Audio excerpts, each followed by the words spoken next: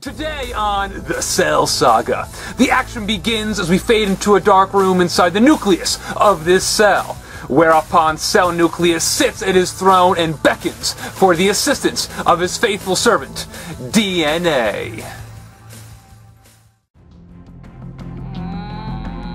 Yes, Master Nuke, what is it that you desire? Perfection! Only 2 more parts are preventing me from achieving what it is that I desire most. Only 2 parts. The hydrophilic head and the hydrophobic tail of a single phospholipid molecule are all that are required to become complete. Master, you are already a perfect being in every way imaginable. Silence! Oh!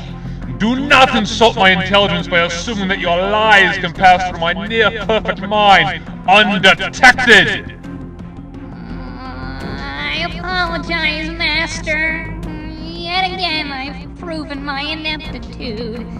I suppose my half-brothers were correct when they claimed that I was useless due to my inability to create energy.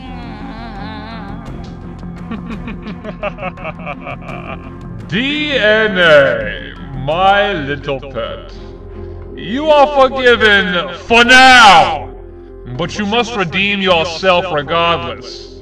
Travel outside of this nucleus and into the rest of this cell, and instruct those that reside within as to how to create what it is that I desire.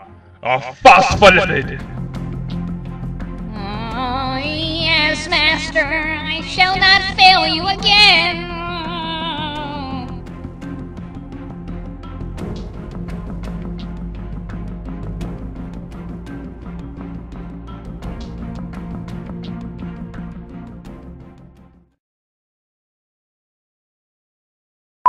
Perfection! Only 2 more parts are preventing me from achieving what it is that I desire most. Only 2 parts. The hydrophilic head and the hydrophobic tail of a single phospholipid molecule are all that I require to become complete. But Master, you're already a perfect being in every way imaginable.